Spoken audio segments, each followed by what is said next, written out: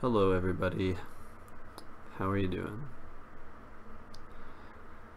Tonight I wanted to do a little show and tell of old poetry booklets that me and sometimes others cooperatively made. As I mentioned in a previous video, I would often make these as a way to sort of move on from what I considered like a little era of writing to just propel myself into something new. I don't have all of them. I've made a lot of them and I don't even have them all, which kind of sucks. I mean, they're out there, but I do not have the whole collection. So I don't have them all in order, but that doesn't really matter. So many.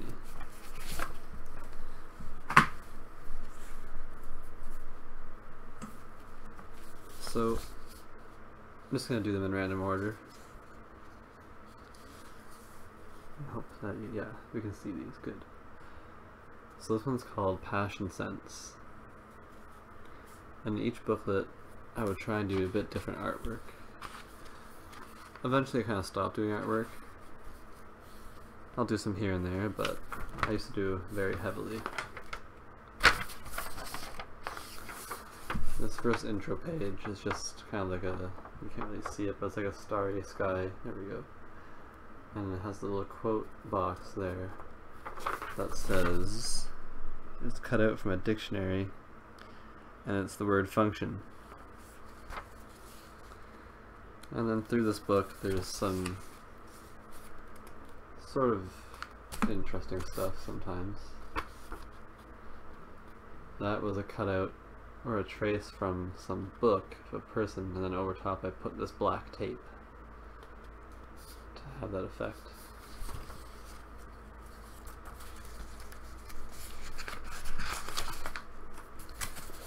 This was kind of the beginning of all this ink blowing art I used to do.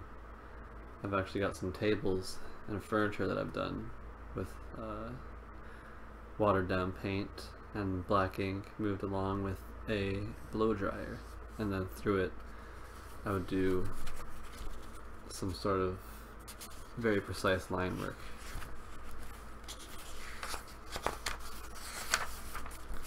I won't show all these books just so I don't take up too much time. But here's a full page picture. These were all traced from a yoga book, so they're just different yoga positions and stretches, but I've made it so that it's just this crazy looking weird thing. And as you can see, these are all human faces. Well, I mean, these two sides here are faces with different compartments.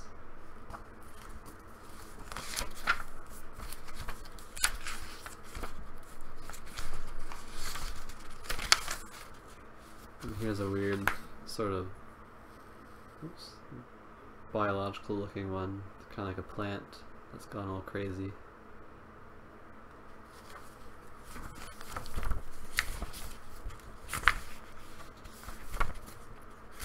I was doing some stamp work at the time too. I'd make my own stamps from clay. So on the back of this one, you can see that these hands here and the little shapes around them were stamps. I would dip them in black ink, and there you go.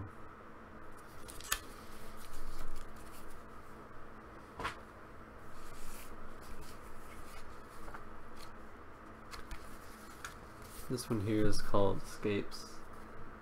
It's one of the less interesting ones.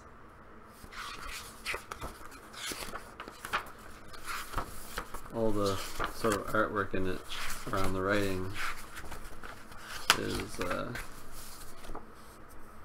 just weird cutouts like this.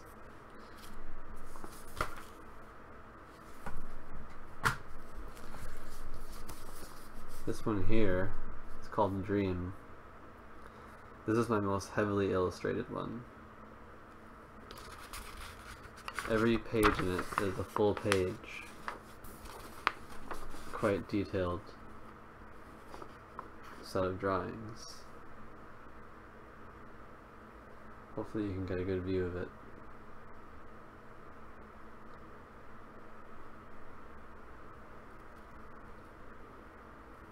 Oh, oh, oh. See if I can adjust the light a little bit.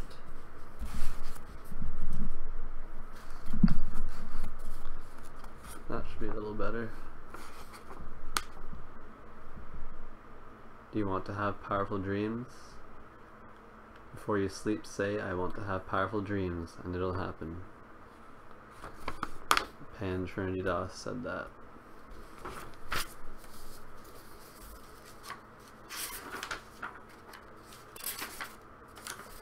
Here's the next page.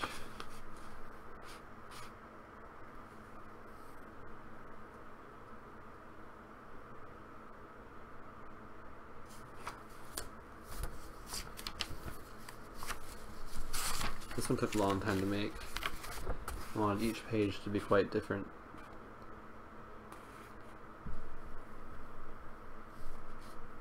These are very collagey, and there are some cutouts, as you can see.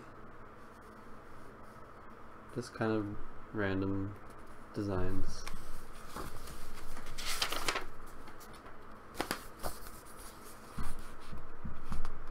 I'd obviously put my hands in ink for this one. And just more stamp stuff there.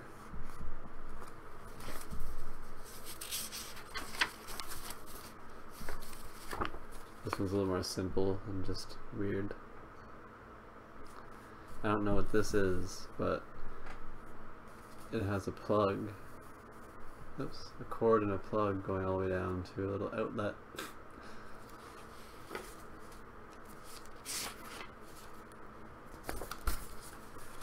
Here's this one. Has a bunch of stuff floating around in space, including a poem.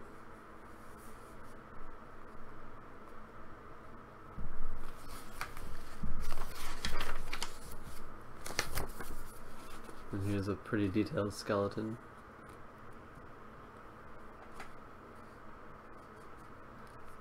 I see he's holding something here. It's a clock with Roman numerals for time.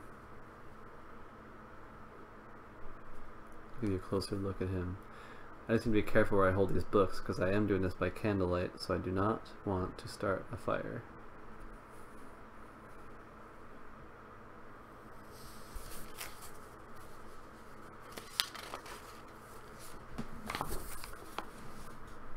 These ones here I kind of folded paper and made cuts so that there'd be little patterns.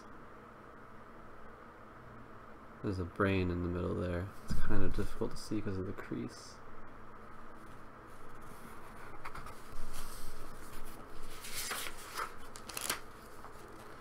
This one has more examples of the stamps, especially the hands.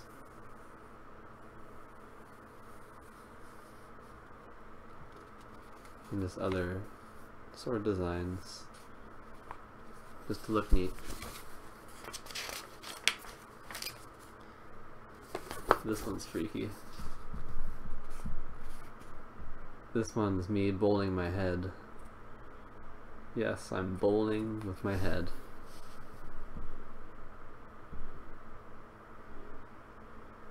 Look at that crazy, creepy face.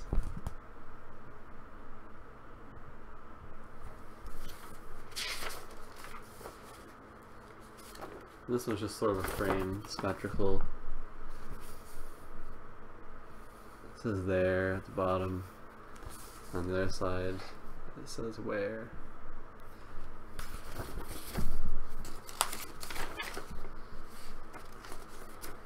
Here's another one of those sort of collagey looking ones with the various different poses from yoga books. So you have people doing yoga poses over strange things, or dodging these sort of 3D projectiles that are coming towards them.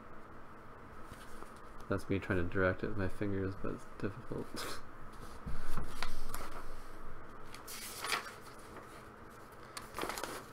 And the last one is just a big splatter that was directed around.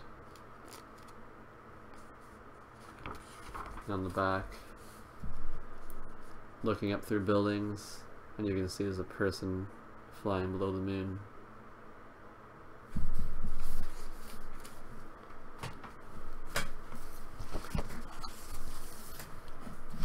This one is called Future Cities, probably from 2011 or 2012. Just a little bit of artwork, nothing much. Just a beehive on a branch. And on the back it's the same branch, but no beehive.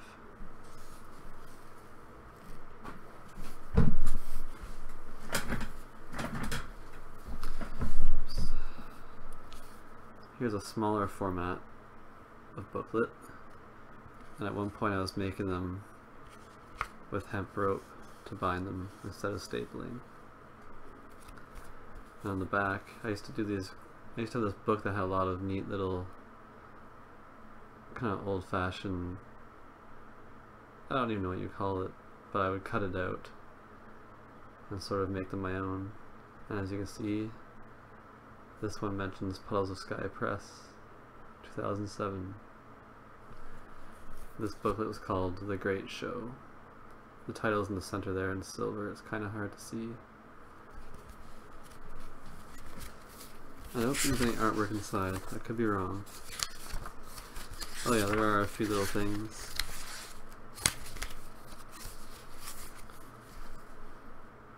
There's a bedroom. That's about it.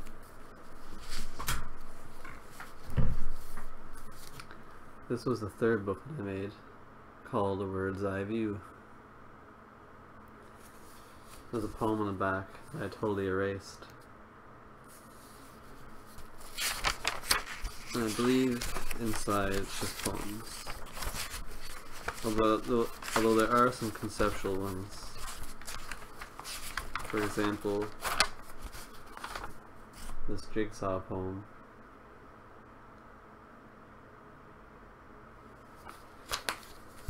That's it for that one. There's not much to see. This one was called Magic in Hay and Tenny. It's a very symbolic book. It's sort of hard to see, but this is a picture I took of a tree, and then I drew a picture of an owl and put it in that tree. And what's on the back? I think it's a picture of the tree without the owl, which is funny because I did that with the beehive in that more recent book, and this was done quite a few years ago. There's no artwork inside, but I did a lot of structure play with these poems from classical structures.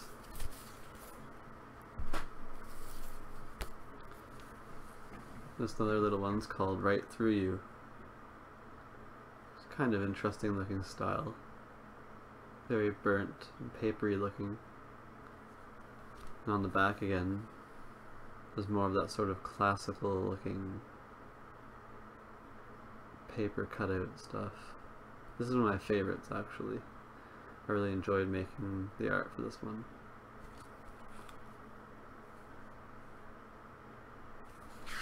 Inside, there might be some pictures in this one. Nope, there's not. This is one of the coolest ones. This is Andrew Nurse Live. And this one was a comic book poetry reading. So it's literally set up like a story, and it's a poetry reading. And of course I'm saying things, and you can see that I'm holding the book in the book. Ooh, is your mind blown? And then it just goes into poetry.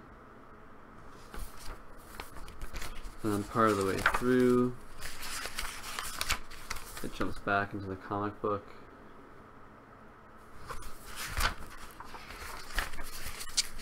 And then at the end,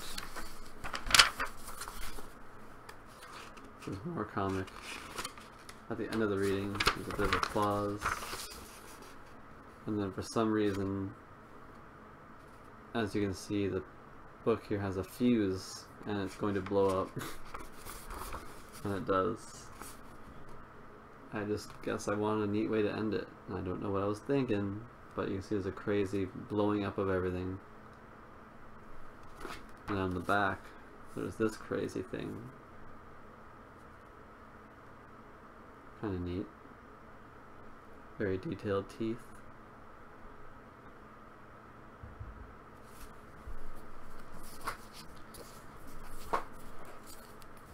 And here's another small one.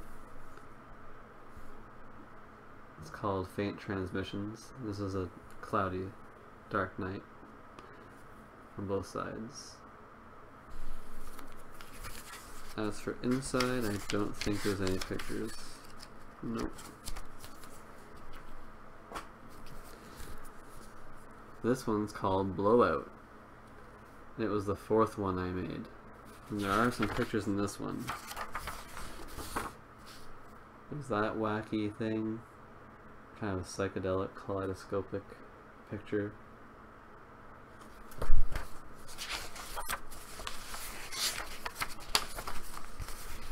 There's this. It's kind of creepy.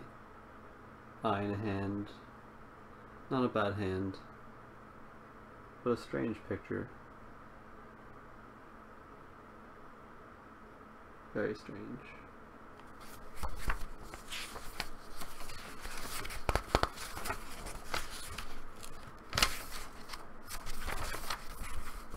What else is in here?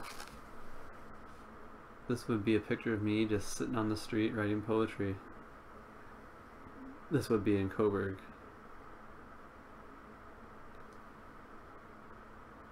Kind of cool.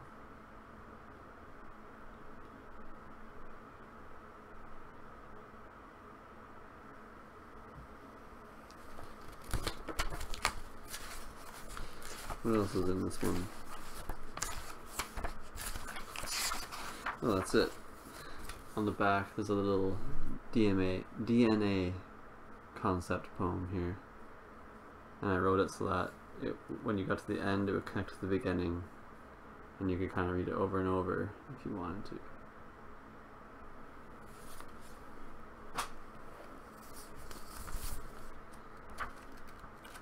No pictures inside this one, but it's called A Good Birth. And there's a person crawling out of a lock. Got a few doubles here, so I'm just skipping some of them. This one's cool. This is the 2nd one I made. I made this when I was living in Peterborough for the first time. And the image in the front is this interesting floating piece of land with all these crazy buildings on it. Like observatories where the lens is an eyeball. Can't quite make it out. Inside there are a lot of pictures.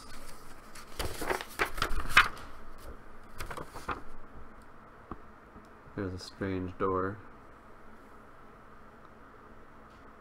amongst the clouds.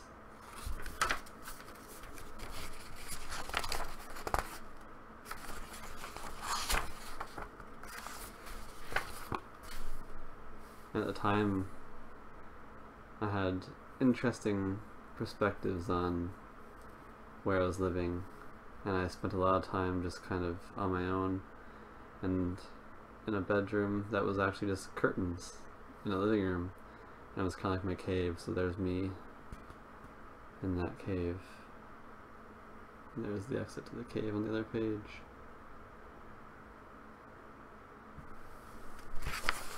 This was a long time ago.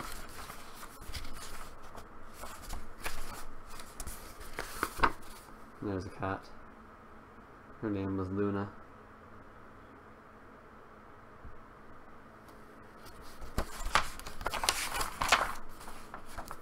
That's about all for that one.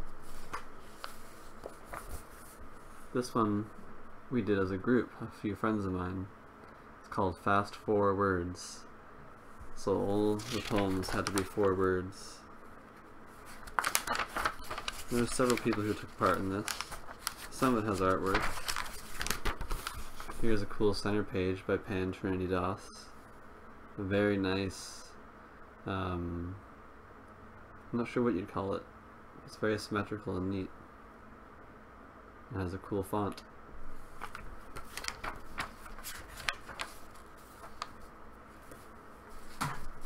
There's another double, a couple doubles, double, double. So now, here's a couple that I only have the hard copy for, and I keep them in this big tome. It was like an encyclopedia or an atlas, and I painted over it.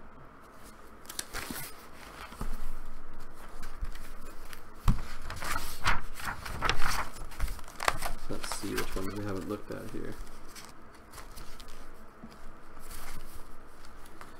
What do we got? There might not be too much.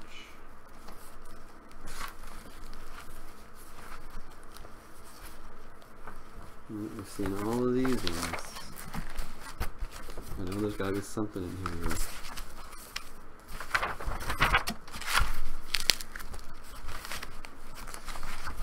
Here's one. There's no art inside, so I'll just show the cover. This one was called A Dismissible Madness. And it's a big city picture with some color to represent all the different lights inside the buildings. And here you have a bunch of guys that are pulling the moon out of the sky. This whole booklet I wrote phonetically. It was fun. Oh, I was looking for this one. I couldn't find it the other day. But it was a very sarcastic one called Pooh the Consciousness. Pooh the Consciousness. And it's written with brown finger paint, like poop.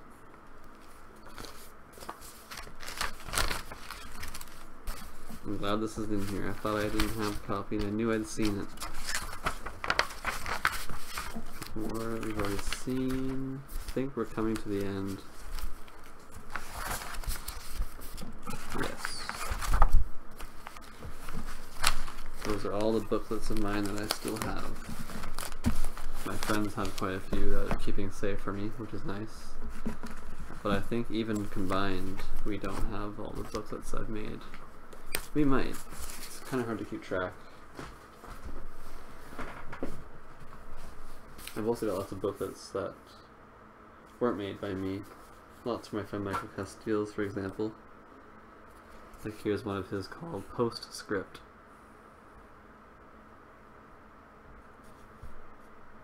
It's pretty cool. It's got really nice quality paper. And on the back of it, the more modern Puddles of Sky Press logo with the upside down exclamation mark. It's pretty cool. Anyway, I hope you found this interesting.